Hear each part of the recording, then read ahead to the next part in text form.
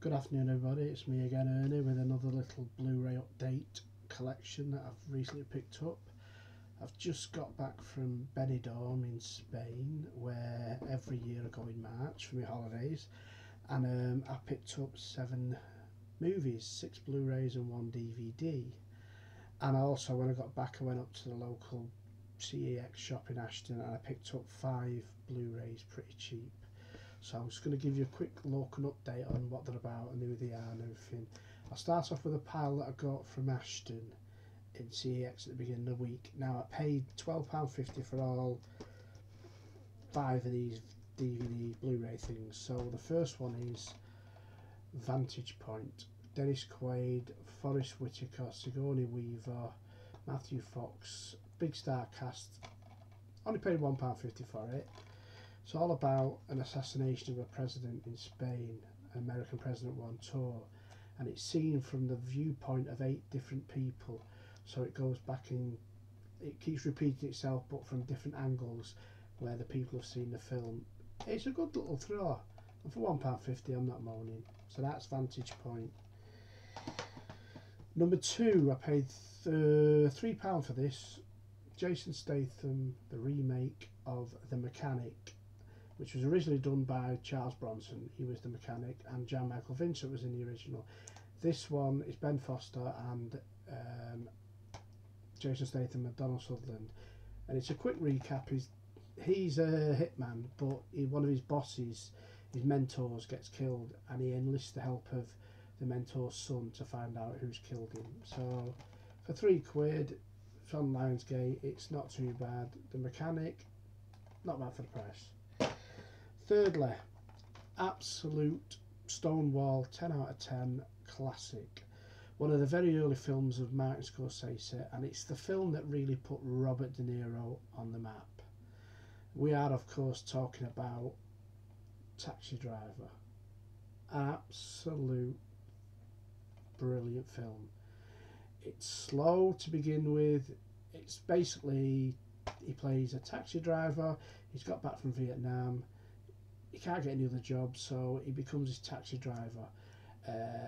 While he's doing the job, he tries helping a young prostitute who's in trouble with a pimp played by Harvey Keitel. The prostitute is Jodie Foster. She's 13 years old and she works the streets. But in between all that, while he's trying to help her get off the streets, he's suffering flashbacks from Vietnam, and he's basically having a breakdown in his own head. And then he falls in love from a distance with Sybil Shepherd, who plays a campaign administrator who's helping a local politician. It all builds up to a crescendo. It's fantastic. The music's great. Paul Schrader wrote the screenplay. Martin Scorsese did a fantastic job in directing, and Robert De Niro is just amazing. He plays Travis Bickle. One of the famous lines is, "Are you talking to me?" And he does it in the mirror. But if you've never seen Taxi Driver, it's got to be watched. It's one of the best films of the 70s. And I paid £4 for it, so it's a good price. Another one, Jerry Bruckheimer and the people who do all the Armageddons and all them ones, they got hold of Tony Scott, Ridley Scott's famous brother, to make Crimson Tide, Denzel Washington and Gene Hackman and George Dzunda. It's basically a drama set on board a submarine. The submarine's been issued to go and basically start World War III. Now, is it a test or is it not a test? And the 2 captains, which is Denzel Washington and Gene Hackman, they basically clash. One wants to set the bombs off, the other one doesn't. And it is really tight, on the edge of your seat thriller. Fantastic film, absolutely brilliant. And on Blu-ray, the PCM 5.1 surround soundtrack is amazing. I picked that up for £4. The other month when I was in Asda as well, they had a big sale on, and I got this for £4. It's the sequel to G.I. Joe. It's got The Rock, Dwayne Johnson, Channing Tatum and Bruce Willis is in this, and it's G.I. Joe Retaliation. It's better than the first one. It's basically loads of action, loads of blows up, shoot 'em up. You don't need a brain to watch it. It's good fun on a Saturday night with a few beers. £4 brand new, still shrink wrapped. Right, like I said earlier on before, I went to Spain, Benidorm. I've just got back on the 14th of March. I always go into a supermarket, hypermarket called Carrefour. It's a huge place. It's absolutely sells everything and anything. And they have a big Blu Ray section. They always have deals on and offers, and they also have some film sections. I've got 6 Blu Rays and 1 DVD. I'm very chuffed at this one. The DVD I picked up was €2.95, which in English money is about £1.40. Not a lot. And it was directed by Sam Raimi, written by the Coen brothers, late 80s. It came after Evil Dead 2, after the success of Evil Dead 2. The Coen brothers got together with Sam Raimi and decided to make a comedy thriller called Crime Wave, which stars Paul L. Smith. He was the big security officer in Midnight Express. Brian James and I think it's Francis McDormand. Let me have a look. Bruce Campbell's in it. Paul L. Smith, Brian James, Sherry Wilson and Edward Pressman. Now, it's a very, very rare film. In England, if you go on Amazon, you're going to pay 20 quid for it, minimum. And that's second hand on DVD. It's not been released on Blu Ray over here. I know it's out in America in Blu Ray, but it's basically about 2 guys, Paul L. Smith, which is him there, and Brian James are rat catchers and rat killers. They're exterminators for the pest control. And they decide to branch out, and they get all the local mobsters involved and say, well, if you need bodies disposing of, we'll do it for you. And it's a madcap. Think of the Three Stooges on acid, basically. It's mad crap. It's crazy. It's a great film, great little gem. It's very rare to find. I'd recommend it. If you get hold of it, Daniel Orton, if you get hold of it, you'll love it, trust me. I'm pretty good on these ones. That was only €3. I'm very chuffed for that. Right, the other 6 films are, basically you get 3 for the price of 2. They were all €9 each. So I bought 6, so I only paid €18 each. So I paid €36 for 6 Blu-rays, which is about 24 quid. It's not bad, pretty good. Now the first one is a film I've never seen. I was supposed to go and see this in the early 80s on a double bill with John Carpenter's The Fog. Now my cousin Sean didn't want to see this film, so we ended up going late and we only went and watched The Fog, which was a great film. And the film we're talking about is Sean Connery in Outland, which is basically High Noon, the Gary Cooper's classic set in space. He plays a marshal who's on this Saturn moon thing. He's on this big colony on there working, miners and everything. And there's a drug that's on there that somebody's selling on there that gets people, they enjoy themselves when they're on it, and basically somebody gets murdered over this drug, and it's Sean Connery's job to try and find out what's going on. Like I said, I've only seen bits of it. I've never seen it all the way through. I never got to see it at the cinema, so I'm looking forward to checking that one out. That's Sean Connery in Highlander, directed by Peter Hyams as well, who's a big director. Secondly, I picked up the remake of Total Recall with Colin Farrell. Only €9. Like I said, 3 for 2, so it was, they didn't have much there to choose from, so I picked this one up. I watched it when it first came out. I weren't that impressed with it. It was alright, I thought, not bad. But I'm going to go back and look at it again, because the original with Arnold Schwarzenegger is a classic. This one is, it's alright. I'm going to give it a go, because it's got an extended director's cut, or not seen in the cinema. It was only €9, so I'm happy with that. And the one I picked free to go with it, when I first seen it, it was all mishmashed and I didn't understand it. And I thought, well, it's a free one, so I'm getting it free. And that's Harrison Ford in Ender's Game. It's a bit like the Divergent Mockingbird rubbish that all the kids are into. It's basically about a lad who has to go and train to be a fighter pilot in outer space.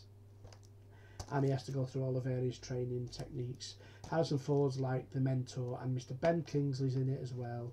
He plays one of the big guys who makes all the decisions, and Harrison Ford clashes with him and saying he's the one, he's this. And think of Last Starfighter from the 80s, and it's similar. So that's Ender's Game, and that was free, so I'm not losing out. Right, the other three are part of a collection. They're all the same labels, so I'm going to go through them all. Right, the next one picked up. These were all again three for €18, €9 each. The first one is the classic 1978-79 Francis Ford Coppola film Apocalypse Now, which is probably, in my opinion, one of the best Vietnam War films of all time. My partner Richard doesn't like Vietnam films. His era is World War II. I love all this stuff. I grew up in the Vietnam era when I was a young kid in the 70s. When this came out, I wasn't old enough to go and see it. And a little story is when it was shown at Cannes Film Festival, it wasn't finished. Francis Ford Coppola said, "I've not finished it, but I don't judge what you see on the end result." And it actually won the best film at the Palme d'Or for that year. And when he went back and finished it, it was an amazing film. Now he's also gone back and he's messed with it lots and lots and lots of times. And the version on here, it's got the original cinema version, but it's also got Apocalypse Now Redux, where he's basically put another 50 minutes back in to the film. So it's a longer film. It's nearly 4 hours instead of 3 hours. Now I've not seen the Redux version, but I've heard bad reports about it. I've heard it's long, it doesn't need all this in it, it should have just kept it as it is. I will give it a go because I've not seen it, and I'll come back and tell you what I think of it.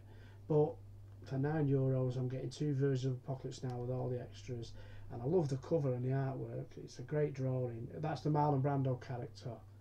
I won't say much about Apocalypse Now except for Martin Sheen has to go and find this guy who's a big captain in the army who's lost his mind basically up the jungle. But it's a great film, absolutely fantastic.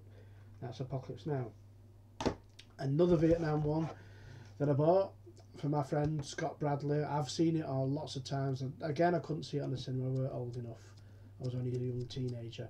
And this is Michael Cimino's classic The Deer Hunter. Robert De Niro, Christopher Walken, George De Zunda, Meryl Streep, John Savage, massive cast in it. And it's basically about a group of Pittsburgh miners who are all been drafted up to go to Vietnam and fight a war that they don't understand. And it's like a big epic. The first hour is where they're finishing the last shifts. They're all going out for the last trip out, because they call it deer hunter because they go hunting in the forest for days when they have recreation. Then they have a wedding, and then they have to go to Vietnam. And then one of the characters in it gets captured, and they get put into this river jail, basically in the river, this bamboo jail, and they're basically made to play Russian roulette for money because the Vietnamese are having games with it, they're playing with them all. It's pretty brutal. It's a pretty strong film. It's a great acted movie, and it has to be watched. If you've never seen Deer Hunter, watch it. And that's a great cover again, brilliant artwork on it, great drawings. And finally, my last one I got from Benidorm. I've never seen this all the way through. I've only seen bits of it because one of the bits I've seen I've not liked because it's depressing. But it's true. It's real, you know. And I will eventually get down to watching it all the way through. And it's the Steven Spielberg's classic Schindler's List, starring Ben Kingsley, Liam Neeson, Ralph Fiennes. Now the bits I've seen, they're pretty brutal. It's all shot in black and white, as everyone knows. It's all about the concentration camps in Auschwitz and everything, and about Liam Neeson owns a factory, and the way he can rescue the Jews is if he gives them jobs. That's from what I can gather. And he employs a lot of the Jewish community to save them from the gas chamber and the Germans. And it's a true story, he is a hero, they all say that and everything, but it also shows what happens in the gas chambers. It also shows Ralph Fiennes plays a German officer who is basically just completely off his head. He's a killer for no reason, he don't have to do it. But from what I've seen of it, my partner said it's fantastic, he loves it to bits, it's a great film. So that's Schindler's List, so I'm going to give that a go as well. I'm going to watch it all the way through. So that's my little pickups for last couple of months. So I hope you've enjoyed the video. I'll do another one soon, and take care everyone. Thanks for watching, and do comment if you like it. Cheers, bye.